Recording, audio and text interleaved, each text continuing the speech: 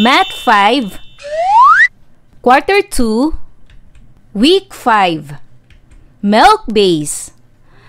Let's learn about routine and non-routine problems involving multiplication without or with addition or subtraction of decimals and whole numbers including money.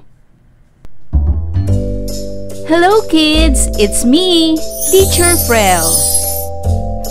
Don't forget to subscribe, like, and share, and hit the notification bell for the latest video. You can also follow my Facebook page, Teacher Frel TV.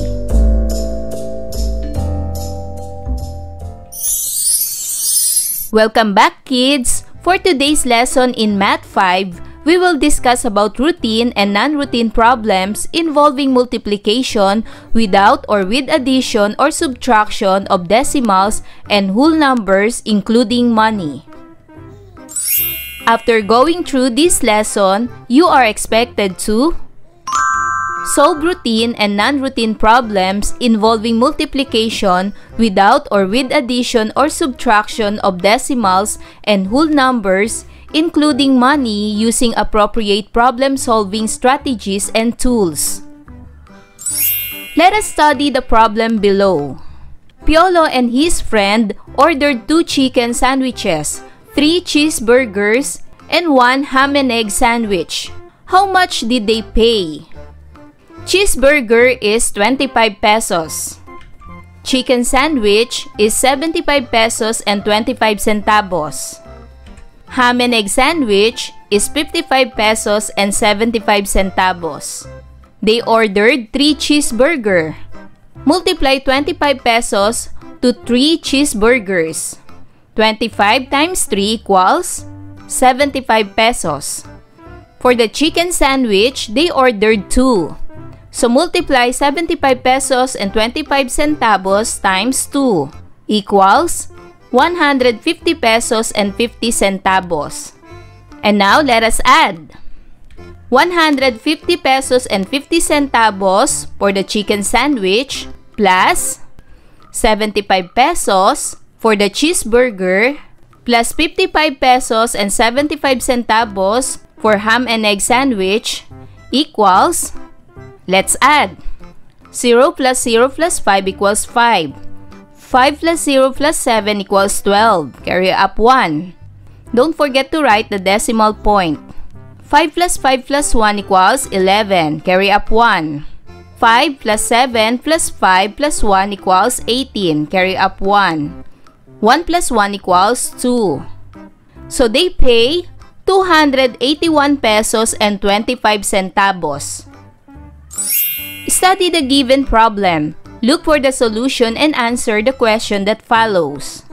Mang Isko has 28 pesos and 56 centavos. If he has to divide it into his 6 children, how much will each one receive? Step 1 is to understand. Know what is asked. The amount of money each child will receive. Know the given facts. The given facts are 28 pesos and 56 centavos. And 6 children. Next step is to plan. Determine the operation to be used. So the operation to be used is division. Write the number sentence. 28 pesos and 56 centavos divided by 6 equals n. Next step is to solve. Show our solution. Let us use the vertical form of division. 28 pesos and 56 centavos divided by 6.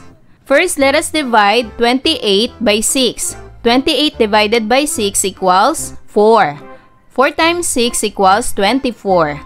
28 minus 24 equals 4. Bring down 5. 45 divided by 6 equals 7. 7 times 6 equals 42. 45 minus 42 equals 3. Bring down 6. 36 divided by 6 equals 6. 6 times 6 equals 36. 36 minus 36 equals 0. Write the decimal point. Next step is to check and look back. Review and recheck your answer. you may use calculator to divide. 28 pesos and 56 centavos by 6 or multiply 4 pesos and 76 centavos by 6. So therefore, each child receives 4 pesos and 76 centavos. And now let us do learning task 1. Solve the given problems. Larry drinks an average of 6 and 4800 glasses of water per day. About how many glasses of water will he drink in? Number 1, in a week. 6 and 4800 multiplied by 7. 7 days in a week equals, first, round off 6 and 4800 to 6. Multiply by 7. 6 times 7 equals 42. So therefore, in a week, he drinks 42 glasses of water. Number 2, in a month. 6 and 4800 multiply by 30. 30 days equals, round off 6 and 4800 to 6 times 30 equals, 6 times 30 equals 180. So therefore, in a month, he drinks 180 glasses of water. Number 3, in a year. 6 and 4800 multiplied by 365 days in a year equals, round up 6 and 4800 to 6 multiply by 365 equals, 6 times 365 equals 2,190. Therefore, in a year, he drinks 2,190 glasses of water. And number 4, a decade. 6 and 4800 times 3,650 equals, round up 6 and 4800 to 6 multiply by 3,650. 6 times 3,650 equals 21,900. Therefore, in a decade, he drinks 21,900 glasses of water. Learning task 2. Complete the table below. In the first column, we have medicine, medicine A, medicine B, and medicine C. In the second column, we have 1 person. In the third column, we have 5 persons. And in the fourth column, we have 14 persons. Let us complete first the table of medicine A. For 1 person, medicine A is 7 pesos. How about to 5 persons? To get the price of medicine A to 5 persons, multiply 7 pesos times 5. So 7 times 5 equals 35 pesos. And for 14 person, multiply 7 pesos times 14 person. So 7 pesos times 14 equals 98 pesos. Now, medicine B. Medicine B for 5 person is 60 pesos and 60 centavos. So to know how much is medicine B for 1 person, divide 60 pesos and 60 centavos to 5 person. 60 pesos and 60 centavos divided by 5 equals 12 pesos and 12 centavos. That is the price of medicine B for 1 person. And next, for 14 person, let us multiply 12 pesos and 12 centavos to 14 person. 12 pesos and 12 centavos times 14 equals 169 pesos and 68 centavos. Next, medicine C. For 14 person, the price is 213 pesos and 50 centavos. To get how much is medicine C for 1 person, divide 213 pesos and 50 centavos by 14. So 213 pesos and 50 centavos divided by 14 equals 15 pesos and 25 centavos. And to get the price of medicine C for 5 person, multiply 15 pesos and 25 centavos to 5 person. 15 pesos and 25 centavos times 5 equals 76 pesos and 25 centavos. Learning Task 3. Solve the following problems. Write your solutions and your answers. Number 1. School lunches cost 135 pesos and 50 centavos per week. About how much would 15 and 5/10 weeks of lunches cost? So 135 pesos and 50 centavos multiplied to 15 and 5/10 equals 0 times 5 equals 0. 5 times 5 equals 25. Carry up 2. 5 times 5 equals 25 plus 2 equals 27. Carry up 2. 5 times 3 equals 15 plus 2 equals 17. Carry up 1. 5 times 1 equals 5 plus 1 equals 6. Next, 0 times 5 equals 0. 5 times 5 equals 25. Carry up 2. 5 times 5 equals 25 plus 2 equals 27. Carry up 2. 5 times 3 equals 15 plus 2 equals 17. Carry up 1. 5 times 1 equals 5 plus 1 equals 6. Next, 0 times 1 equals 0. 5 times 1 equals 5. 5 times 1 equals 5. 3 times 1 equals 3. And 1 times 1 equals 1. Then add. Bring down 0. 5 plus 0 equals 5. 7 plus 5 equals 12. Carry up 1. 7 plus 7 plus 5 plus 1 equals 20. Carry up 2. 6 plus 7 plus 5 plus 2 equals 20. Carry up 2. 6 plus 3 plus 2 equals 11. Carry up 1. And 1 plus 1 equals 2. Then write the decimal point. So the lunches cost 2,100 pesos and 250 centavos. Number 2. Lorna earns 71 pesos and 75 centavos per hour for gardening. If she will work 21 hours this month, then how much will she earn? 71 pesos and 75 centavos multiplied to 21 hours equals 5 times 1 equals 5. 7 times 1 equals 7. 1 times 1 equals 1. And 7 times 1 equals 7. Next, 5 times 2 equals 10. Carry up 1.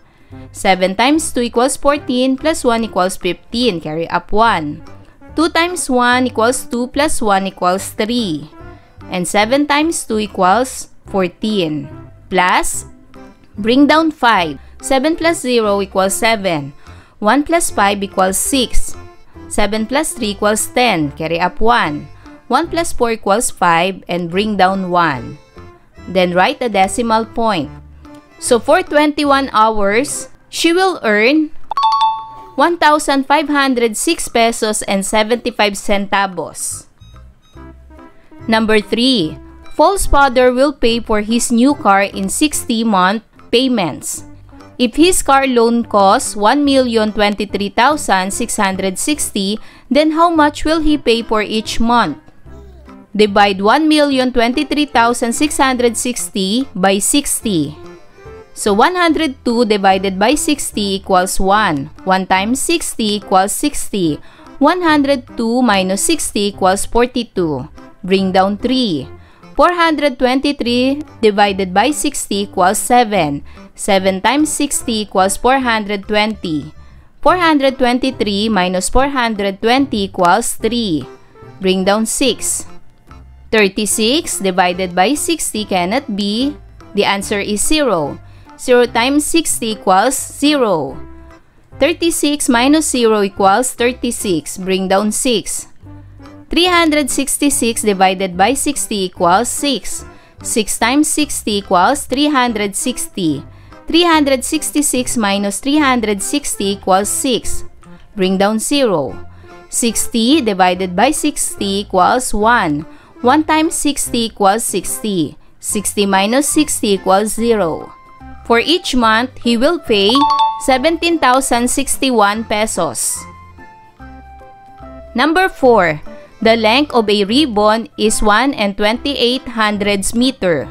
The length of a rope is 2 7/400 meter longer than the ribbon.